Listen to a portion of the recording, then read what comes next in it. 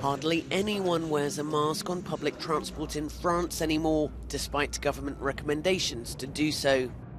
Now the French health minister wants people to go back to the good habits of protective measure. He made the comment while visiting a hospital in Paris. I'm asking people to wear the mask on public transport, as I have already said, in places where we are close to each other, because the person next to you, you cannot know if he or she is not coming here precisely to see the doctor because he or she is undergoing cancer treatment, or because he or she has received a lung or kidney transplant.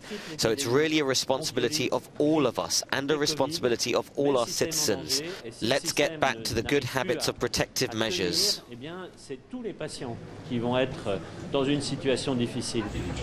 But people say they're tired of COVID restrictions. Should it be made compulsory? That's a big question. Personally, I think we have to find a solution to get used to COVID in the end, because we have the impression that it comes and goes.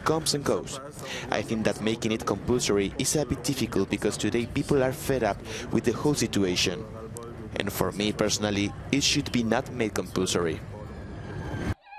But as winter sets in, new cases of flu, COVID-19 and bronchitis are surging, particularly in children, putting the French health system under strain.